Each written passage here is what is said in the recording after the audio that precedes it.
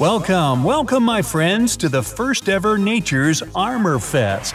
Yes, from snails to crocodiles, everyone will be able to show off their natural protection, carefully nurtured through millennia of evolution.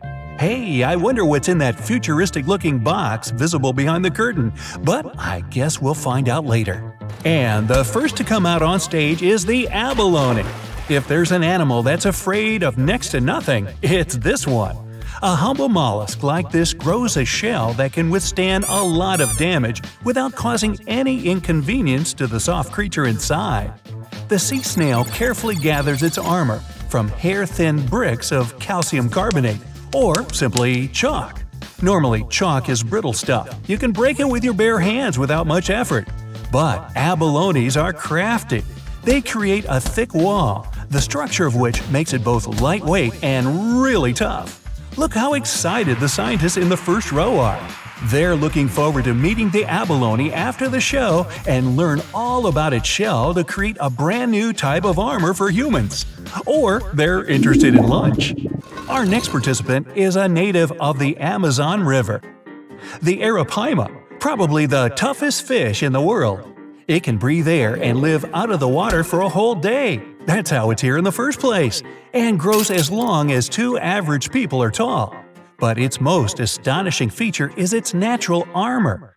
Arapaima's scales protect it from piranhas lurking in the same waters. Those fish may be small, but their bite is powerful and teeth sharp. Arapaima scales have a hard outer casing and soft, skinny inner layer that allows the armor to be bent and deformed but never broken.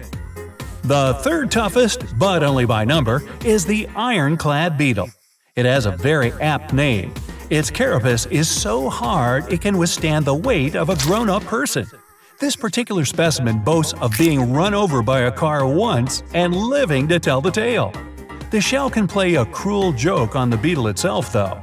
When enough pressure is applied, the carapace can flatten the insect's innards while staying intact itself. Sounds like a crush to me.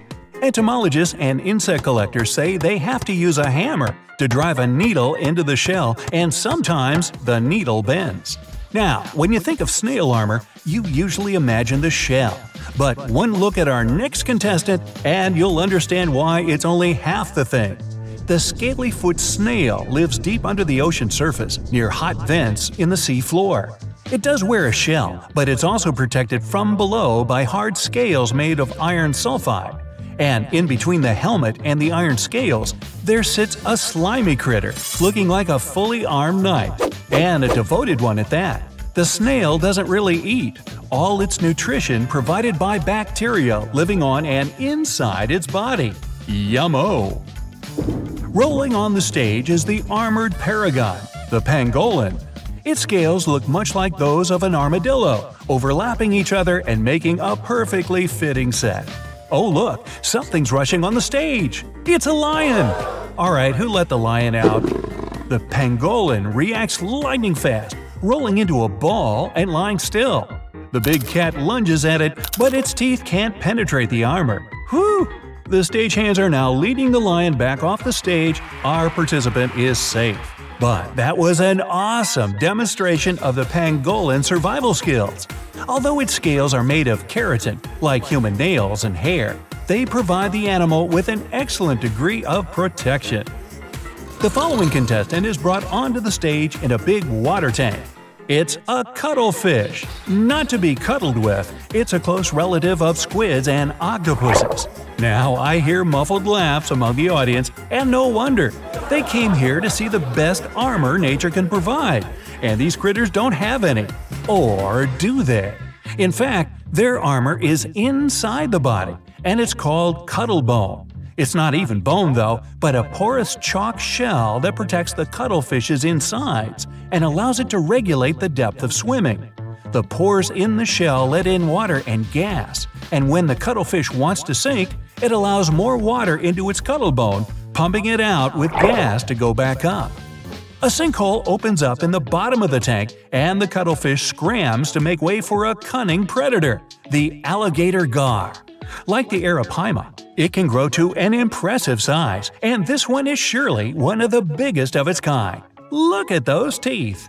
Alligator gars are ambush predators that lie in wait and then quickly attack the unwary fish. But this gar is here to show off its amazing scales. Unlike in other fish, they're thick and covered in something like enamel. Such scales provide a great level of protection from predators, and alligator gars can take on a lot of beating before they're finally defeated. With a flourish, the gar slinks down the sinkhole as well, and something big shows up instead. Ow! That noise! It's the bony plates on the side of our next participant scraping against the walls of the tunnel. Meet the Beluga sturgeon, the biggest of its family. It may not be covered in armor-like scales all over, but the 5 rows of the plates I mentioned, called scutes, give it ample defense against anything that's dumb enough to attack this giant of a fish. Not every predator has a mouth wide enough to get between these rows, you know. And even the strongest of underwater hunters can break their teeth trying to take a bite out of this sturgeon. As the huge fish pushes itself back into the tunnel, oh, that's scraping again. I wonder if you noticed something else that was in the tank with it. Look closer, it has a very distinctive and recognizable shape. Yes, it's a conch shell, similar to one you probably have at your place, giving off the sounds of the ocean when put to the ear. This one's inhabited though. Conchs are sea snails, and their shells are not only very pretty, but also really tough.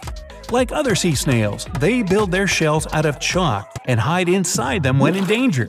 This helps a lot, since not many predators have teeth strong enough to bite through the thick, mobile armor set. Hey, the scientists are agitated again. The Chiton is entering the stage through the sinkhole. This crafty mollusk has a very versatile shell unlike any other species. The upper side of it is made of loosely connected hard plates, and below them, circling the body of the chiton, is a girdle covered in tough overlapping scales. Such a structure allows the mollusk to move around uneven surfaces like rocks while being ready to stop and prepare for an attack. Upon impact, the shell and scales become firm and don't let the chiton's soft body be harmed. The scientists are jotting down the specifics. They want to create armor like this for humans too. Finally, the water tank is hauled away from the stage, and our next, and largest so far, contestant slithers onto it. The public is hushed. It's a Nile crocodile, an immense reptile that's only slightly changed since its appearance millions of years ago. The croc also has a tough set of body armor. The reptilian scales are actually an exoskeleton that serves for protection. The croc snaps at the spectators close to it. Oh, the beast is both heavily armored and extremely aggressive. Meanwhile, a prop brings an ancient suit of armor made of crocodile skin to the stage. It was made in the 3rd century CE and provided pretty good protection from sharp things. Oops, better not make the croc here nervous. But the scaly beast is agitated already. It hisses and snaps, but slowly backs away and off the stage. Something heavy is thrashing in the box we noticed at the beginning. At last, one of its walls gives in and falls with a crash. And what we see stomping onto the stage is an Ankylosaurus. This dinosaur with ankles is big and hulking, with a large thick skull and robust armor plates covering all its body. But probably the most notorious feature is the tail club it used to fight off predators. By differing accounts, the armor of an Ankylosaurus is much thicker than anything found in modern animals and could take quite an impact before giving in. What a magnificent monster! And what ankles it has!